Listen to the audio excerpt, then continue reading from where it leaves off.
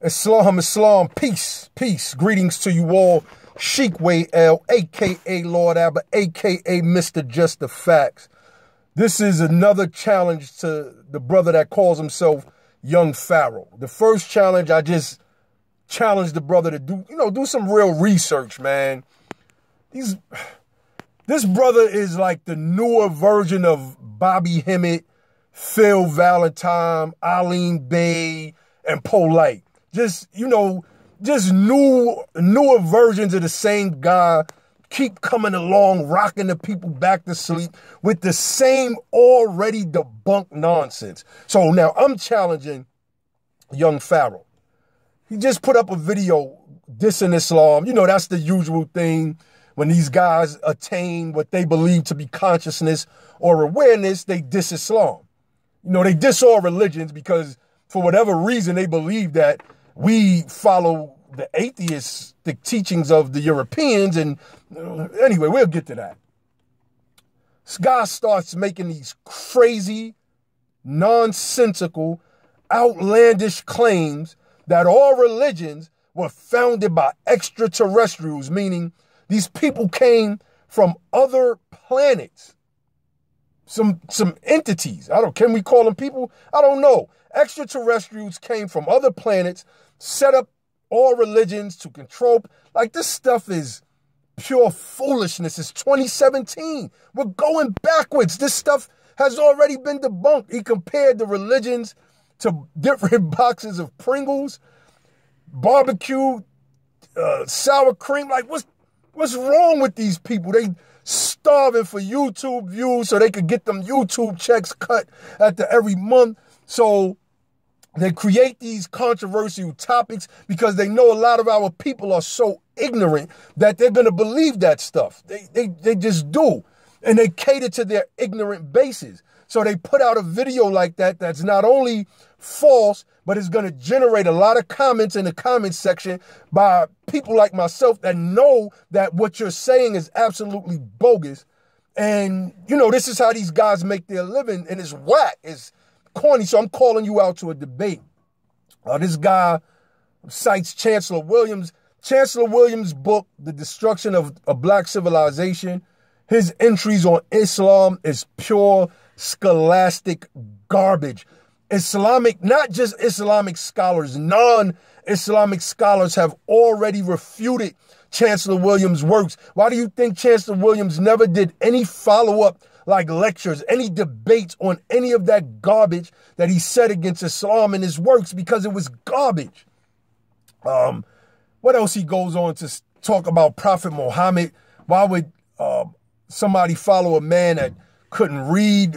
I mean, it's just garbage, man. This stuff that these people are talking about is non-scholastic.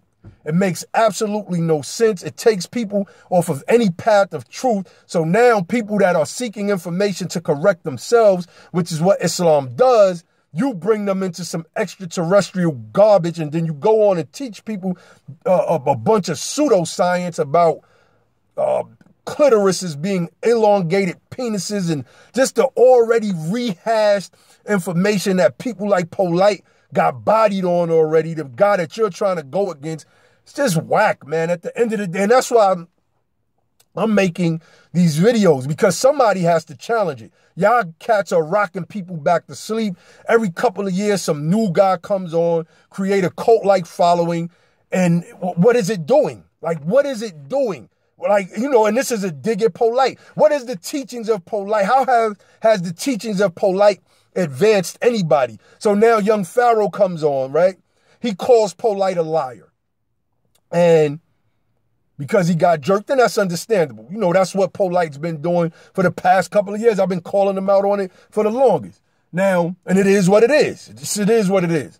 Now, he comes on and he's calling Polite a liar.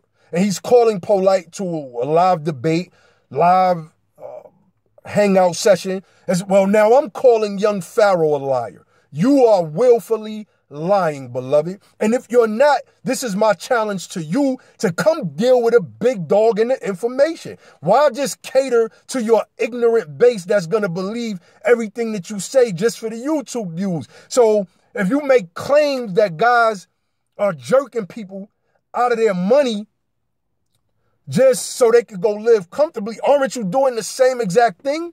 And if you think that you're not, if you think that your information is right and exact, then dare to be challenged on it. Let's set a debate up. We can do it live. We can do it on any media channel. I'll come to your media platform on your Google Hangouts just to show it. Islam was brought into Africa by the sword. Can you prove that? Because I just did a show the other night debunking that garbage that has been running on from Christian polemics against Islam since at least the 13th century AD. You guys just been running with a bunch of nonsense. Islam is our salvation.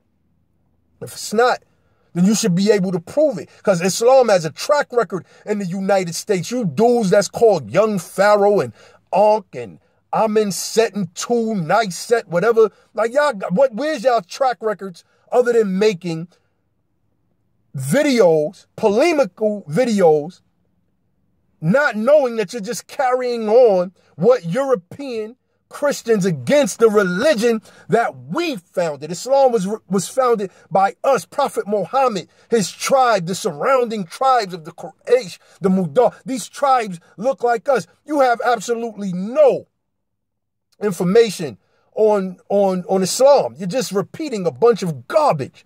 And if you're honest, then accept the challenge. Lord Abba is calling you out again to a challenge, Young Pharaoh. To ignore me proves my point that you are just another in a long line of deceivers in the Phil Valentine, Bobby Hemmett, Aline Bays that make up all of this garbage against Islam, like Islam was founded by the Catholic Church and that Islam is nothing more than religion. For the record, I just had a rabbi back out of a debate with me because he made the same claim that Islam is basically rehashed Judaism. But I posted one of my research papers on one of his videos so you can see the level of scholarship that I deal with. I'm not one of those Hebrew Israelites. You'll never be able to get those arguments off with me. And the topic was his own debate. And he said to the guy that was setting up the debate that the debate made no sense. So these guys basically just want to dictate what they think perhaps is truth or their own willful lies to people as if it is proper scholarship and that they know what they're talking about with the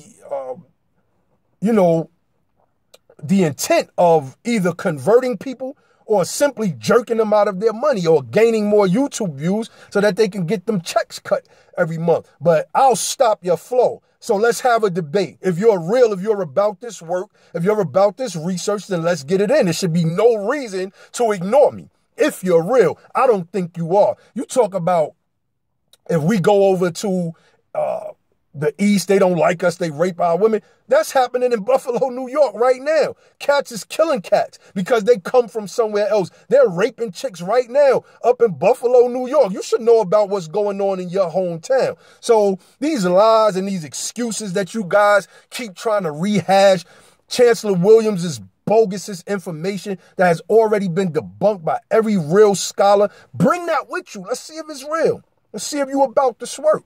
With that, I say peace.